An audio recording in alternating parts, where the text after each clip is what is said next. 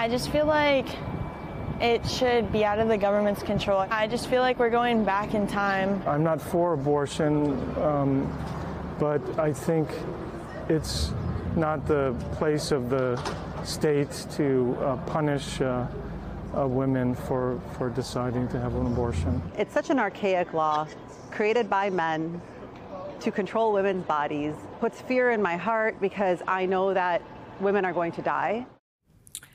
Arizona citizens and voters reacting to the news that their state Supreme Court had upheld a law from 1864.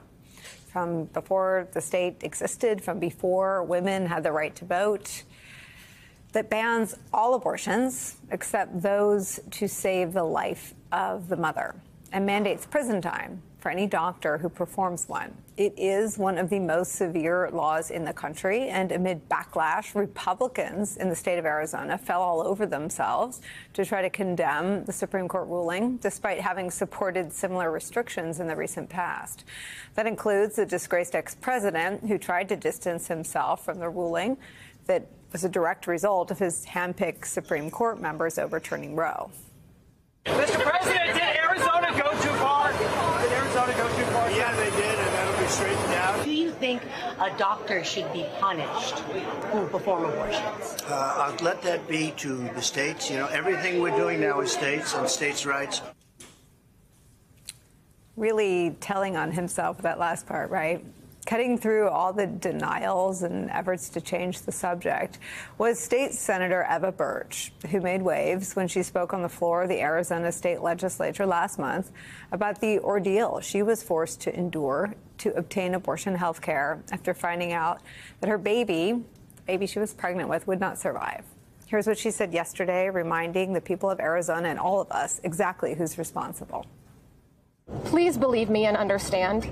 Women will die. Please stop killing us with your arrogance. If you feel like your political party has been hijacked by radical extremists, that's because it has. I am just calling out to the people of Arizona and to the people of this country to please consider your loved ones, consider the reality of the consequences of these decisions, and join us, and be with us, and vote in November. This is a hostile and inhospitable environment for people who want to have children to grow their families. This is the result of Republican political extremists. And we have to break through this. We have to do better. Please come with us. Please help us. And it is a pleasure to introduce, joining our conversation is Arizona State Senator Eva Burch and the president and CEO of the National Women's Law Center, Fatima Goss-Graves. Basil is still with us.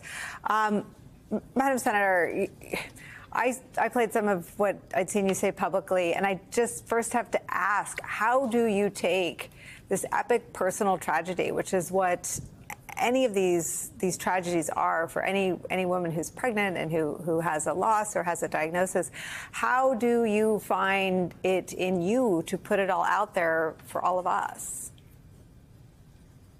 Thank you so much for inviting me and for having me here today. It's such an important conversation.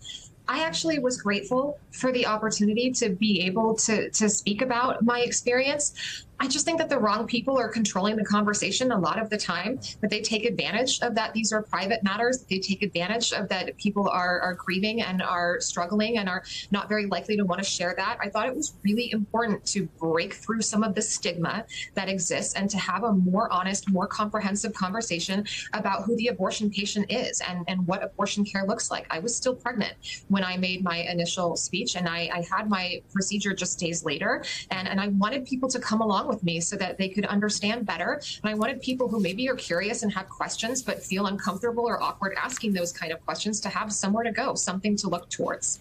And what have you heard? What do people come up? Actually, you know what? Let me first, for our viewers that didn't see it, let me show our viewers that original floor speech, if you don't mind. Okay. I don't know how many of you know this, but a few weeks ago I learned that against all odds, I am pregnant. And right now, the safest and most appropriate treatment for me, and the treatment that I choose, is abortion. But the laws that this legislature has passed has interfered with my ability to do that, along with countless others. I stand with those who have had to grapple with and navigate Arizona's restrictive laws surrounding abortion in a time when the decisions being made were complicated enough. I'm with them. I appreciate them. I am them. I am them. I mean, you just almost never hear that from any public figure, and especially around these issues. What I wanted to ask you was, what have you heard in return? Because sometimes putting yourself out there brings back the most unexpected sort of opening up from other people, from your constituents.